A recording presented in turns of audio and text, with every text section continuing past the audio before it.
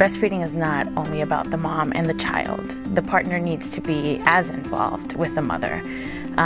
You are, as a new mom, you have sleepless nights and you're tired, and sometimes it can be frustrating when the baby doesn't latch, or you can't remember which side you fed. So the parent, the other parent or the partner, should be as involved as the breastfeeding mom, to be that support system.